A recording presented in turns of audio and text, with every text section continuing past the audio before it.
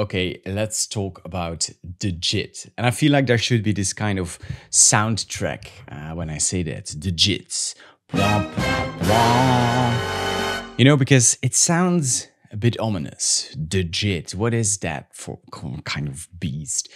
Well, it's a feature that's been in PHP for a couple of years now. It stands for Just in Time Compiler, actually, the JIT compiler, the Just in Time compiler. And it's an interesting feature because in theory it should speed up PHP code. The JIT, let's see here. I wrote about it a couple of years ago, so this is past me talking. It stands for just in time. You probably know that PHP is an interpreted language because it's not compiled like C, Java, or Rust. Instead, it is translated rather to machine code at runtime. So JIT is a technique that will compile parts of the code at runtime so that the compiled version can be used instead.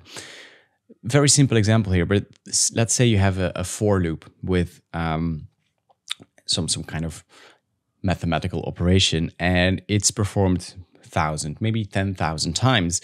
The JIT will be able to detect this code and will generate an optimized version of that for loop body at runtime. You can imagine it's a lot more complex than how I'm describing it right now, but in essence, the JIT, you can think of it as like a cached version of interpreted code generated at runtime. And in theory, this should make interpreted languages like PHP, like JavaScript, it should make it faster. But you'll soon notice that lots of things like depends, especially with the JIT. Now, I wanted to talk about the JIT today, not because it's a new feature, it's been in PHP for 4 years now, but I wanted to talk about some of the changes that are coming to the JIT in PHP 8.4.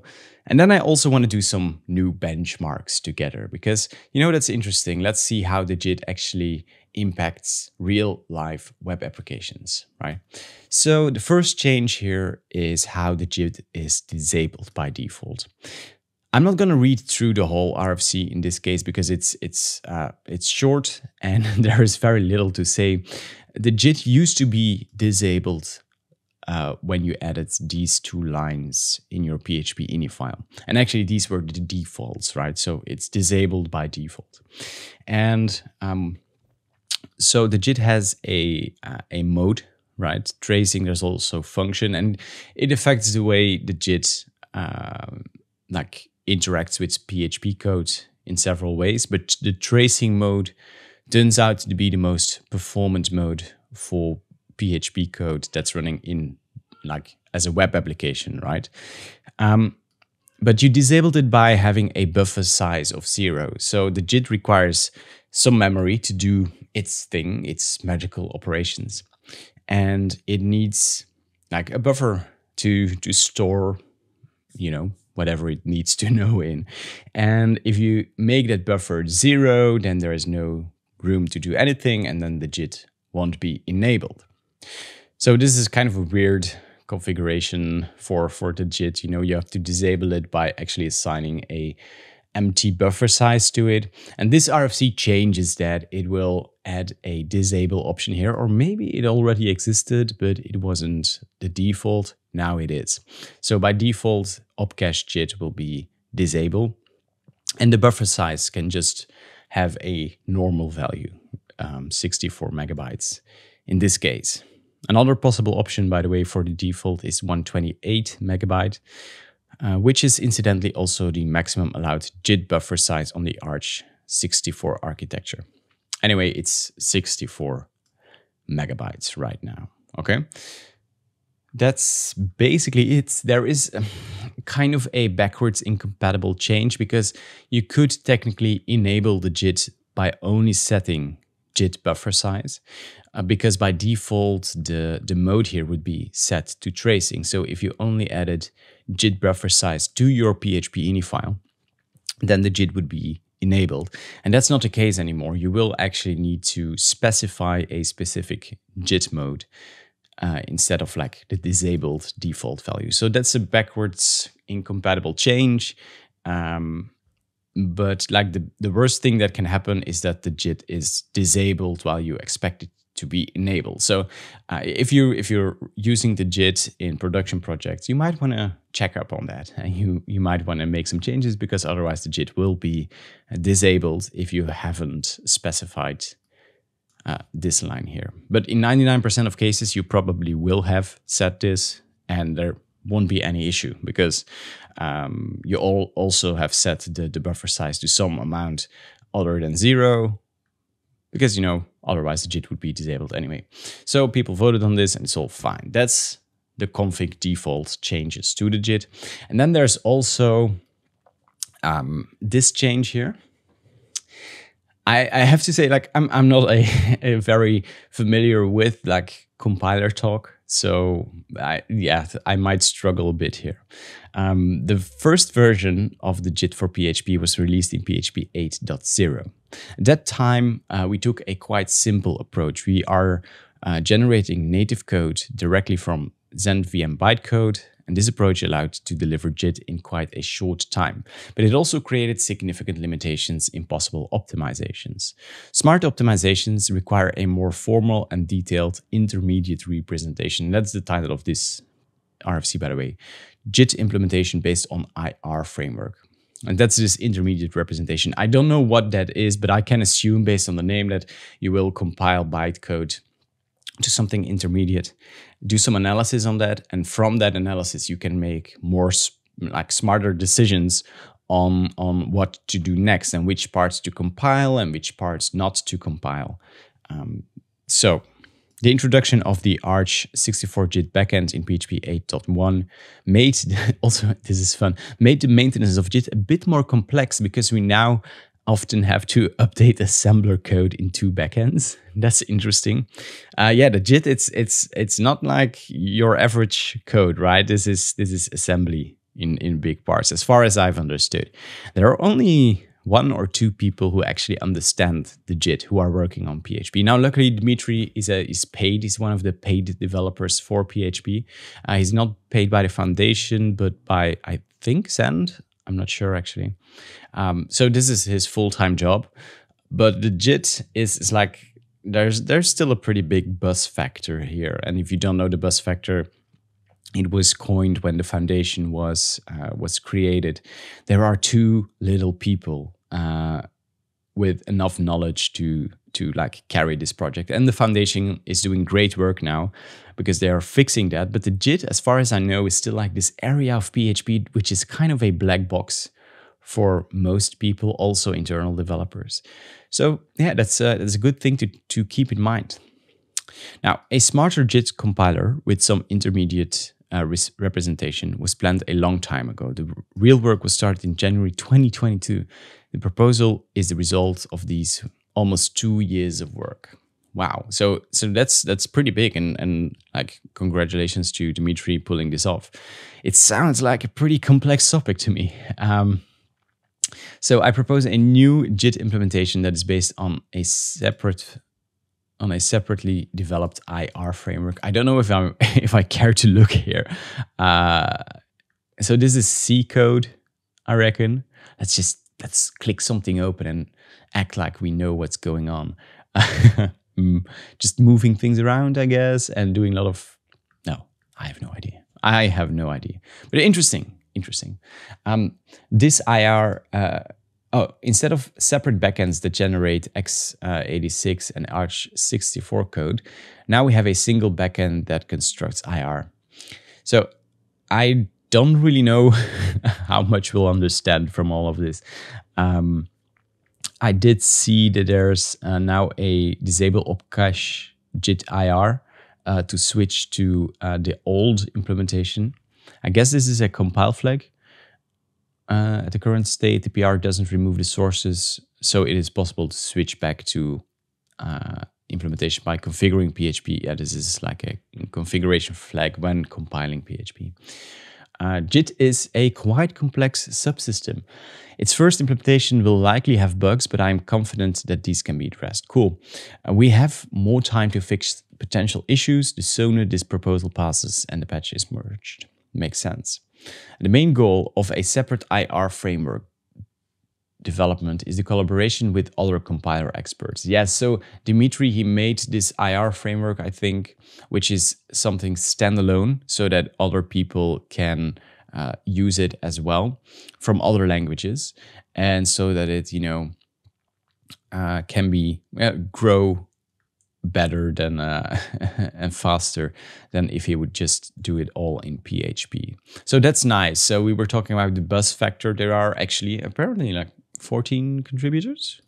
There are people contributing to this part, and there is some knowledge here. Welding is known from PHP, I know, but I don't know exactly. Oh, Sebastian also contributed. I don't know what that's about. But anyways, I think it makes sense, right? And I hope it picks up so that there is a bigger audience of developers who know how to deal with this, because it's quite a black box. Now, the necessary part of the IR framework is embedded into the PHP source code or tree and won't introduce any new external dependencies. The details of the IR framework are complex. This presentation explains design ideas and makes overviews of the most important implementation details. Yeah, I'm not going to understand much of that, I guess.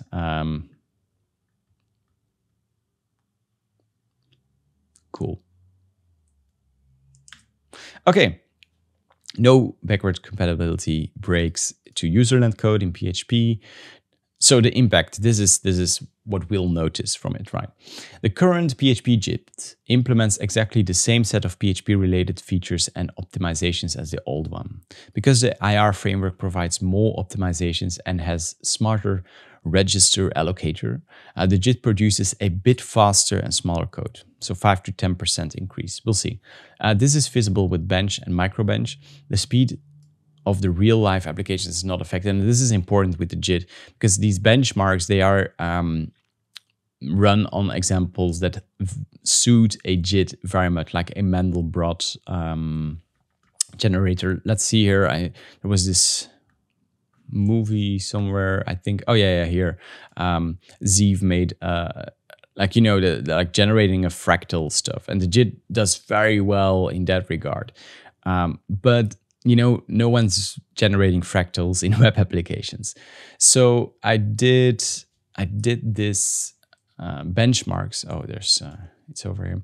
I did these benchmarks a while ago on aggregate, just because I had a laying around. Aggregate. That's this project we've been working on this YouTube channel as well. It's my RSS feed, basically. It's definitely not like the most representative application out there written in PHP, but still it's running Laravel, so there's quite a lot of PHP code all over the place. So I figured let's test it on aggregate. And when I did this benchmark here, let's see, I talk a little bit about the setup. I established a baseline just to be sure. This is the Mandelbrot fractal thingy example. So you can see, so without the JIT, I was able to do 3.5 requests per second, and with JIT 41. So that's a huge increase then. So that's where the JIT, like nested loops, that's where it shines. However, let's scroll here. Oh yeah. So these were the results for aggregate. So without the JIT, 63 requests. With the function JIT, it's one of the modes, 66, and the tracing JIT, 69. So that's a very, very small increase. Let's see here. What's the difference here? Let's bump the memory buffer a little bit. So there were some slightly higher. Well, actually, the difference was smaller. Oh, the JIT, actually, the tracing JIT performed worse with higher memory usage. Probably, this probably was an accurate benchmark, like 500 megabytes. The RFC mentioned 128 as the max somewhere. So, okay, let's not look into these too much. But you can see like how the JIT didn't really have a huge impact. It did have some impact, right? And there will be applications that have a higher impact from it. And as far as I know, there is not really a cost to enabling the JIT, except of course for possible bugs, So So yeah, even if it's just a slight improvement, it's still an improvement. No harm done. So let's continue to read here about performance. The compilation speed of the tracing JIT is almost the same. Compilation speed of the function JIT is up to 4 times slower. Oh, actually, so we really need to use tracing JIT in our benchmark.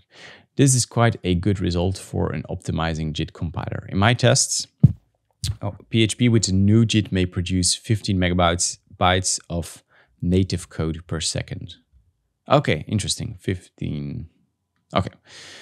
So let's see the impact on ZenVM. On JIT supported systems, the hybrid VM interpreter starts to save and restore all the persistent CPU registers at execute. I have no idea what this is. Okay, compiler talk.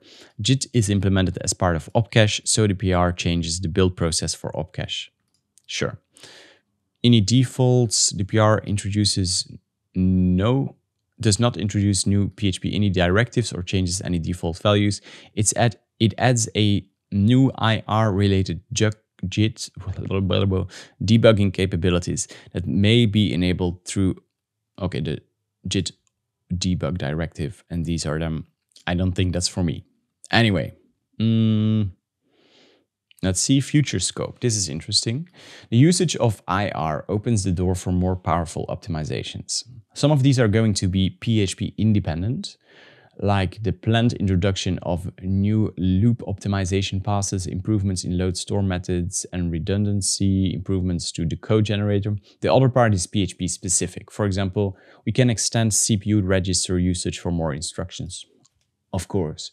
It is also possible to support new JIT targets almost independently of PHP. Finally, we may try to completely avoid the manual IR construction in JIT. We may introduce a single formal specification for VM instructions in a C-like language, convert it to IR, and then use partial evaluation to generate JIT and VM handlers similar to Truffle. Yeah, no, I have like 95% of things said here. I don't know what it means. But okay, everyone voted yes. So bottom line, there is a new version of the JIT, and it should in theory be a little faster in some cases than the previous version, and it opens the door for more improvements in the future. So overall, it's a good thing. What I wanted to do is take a look at benchmarks here. So yeah, I have a couple of things prepared here. One for web requests and one for PHP stand to see like if there are any differences for running the JIT in the command line. Now let's start with the a web application first, because that's by far the most common use case for PHP to be used, right? So I've got 4 built-in servers here, and I've got to say up front, built-in servers like the built-in PHP server, right? It is slow, so definitely don't look at absolute performance. We just want to check whether there are any noticeable differences between enabling the JIT and disabling it. And I suspect there won't be anything really noticeable like with my previous benchmarks, because the JIT doesn't really affect web requests all that much. So let's start with PHP 8.3 without the JIT enabled. And let's check here. I use a Apache bench to, let's actually check here the benchmarks. Which command was I using?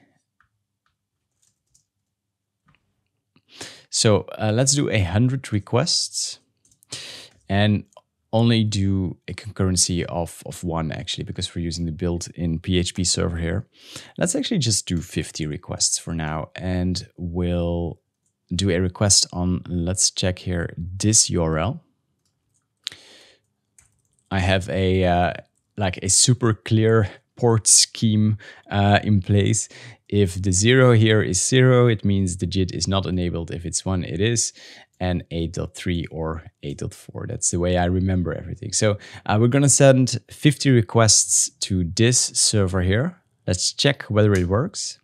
It doesn't. Oh, and that's because I forgot my leading slash here, my tailing slash. Okay, so the requests are coming in, and with the power of editing, they are now done.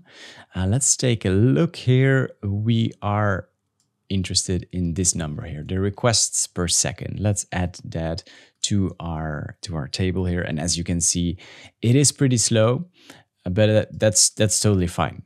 That's to be expected with PHP's built-in server. So that was that. Let's now do the same test for PHP 8.3 with the JIT enabled. So that's this tab over here. And requests are coming in there. As you can see, not that much of a difference, slightly higher, but barely noticeable. Of course, if you're running like a proper Nginx setup with PHP FPM, multiple processes, the difference will be slightly bigger, but it's barely noticeable. Let's do the same with PHP 8.4. There's a slightly different command here we're using, another binary to PHP. We have opcache enabled. This is the no JIT version, and over here, remember the RFC that changes how the JIT works is by setting opcache JIT here to tracing, and there already is a default of 64 megabytes assigned to memory buffer. So first, the no JIT version. So that means I want the no JIT and PHP 8.4. What a smart naming scheme, don't you think? Let's go. Okay, that's 4.48. Slightly faster than PHP 8.3, by the way, without any JIT enabled. But again, like take these numbers with a grain of salt, especially if you want to compare them in an absolute manner. There's no point in doing that. This is the built-in PHP server. It's slow, and I'm only interested in seeing whether there is a noticeable difference. So here we have, let's check, JIT enabled, opcache enabled, PHP 8.4. Let's go. There we have it. Slightly worse performance actually compared to the no JIT version. And this is interesting. I observed the same happening during my tryouts because I did these benchmarks a couple of times. I don't know where that's coming from, and it will be interesting to learn if it's really because of the JIT or not. These numbers are so small, they are so close to each other that it might not be anything to worry about. I'm not sure about that. It will require a bit more testing. But as you can see, I think there's one thing we can conclude, and it's the same conclusion I came to when I did these benchmarks a while ago when the JIT was just released. Let's scroll here a bit over here. So no JIT was 63 requests per second, and this was with Nginx and like PHP FPM with multiple processes. The function JIT 66, tracing JIT 69. That's almost no difference. So that's a difference of in total less than 6 requests per second with the JIT enabled. So even though we have lower numbers here, I think it's safe to assume that indeed, as like expected with the JIT, there is not a big difference here. I want to do the same with PHP stem to see whether it has a more pronounced effect on applications that actually have quite a lot of loops and things that the JIT should in theory be like more targeted towards. So I do a couple of things here. I first clear my PHP stan cache because otherwise the tests wouldn't be very accurate. And then we time this command basically. So first we just run PHP stan, and that's good. It took 19.61 seconds. So let's add that here. And now do the same. Let's do the same with the JIT, and let's double check whether I don't have any errors here. So PHP stan, clear result cache, and then we will time with opcache enable CLI because this is a CLI command, and opcache needs a different flag to be enabled on CLI. We pass in the buffer size. This is PHP 8.3, so we still need the buffer size, and then we run the command as well. And it is, virtually the same actually. So I'm not quite sure what that is about. I would expect the JIT to have like a slightly more pronounced effect in a tool like PHP stan. And just to be sure, by the way, let's see here. This is the PHP command we're using to run PHP stan, and we can do -I and then grep for the JIT. And as you can see, indeed, the JIT is enabled here. The tracing mode, buffer size.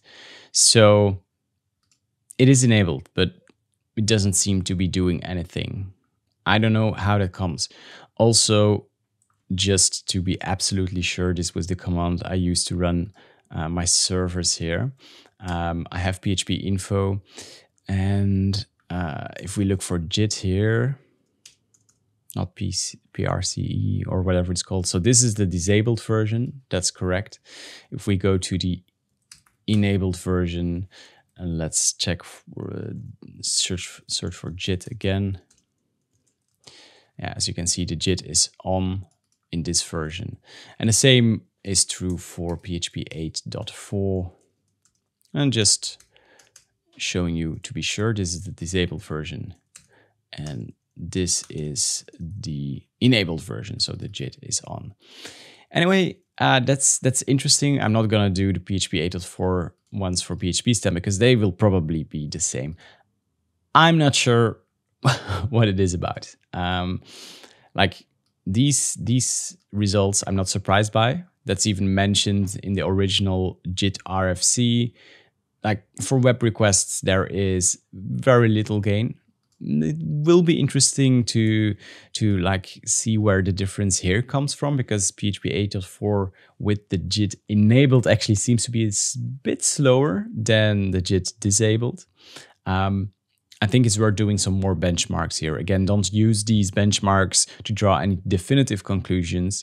I think it's worth doing some more benchmarks, but I think it's also clear that there's no like huge difference here. And yeah, we'll have to see what the future brings, basically. I've shared a bit of skepticism about the JIT when I first wrote about it 4 years ago, especially because of like the bus factor. And let's see here, the JIT. There's only one, yeah, over here. This is where I wrote about it. There's only 1 or 2 people who can actually understand how the thing works. And from what I looked into when the JIT was first added, it's huge. You know, it really is. It's a huge pull request, lots of code, and yeah, I think there was some assembler as well.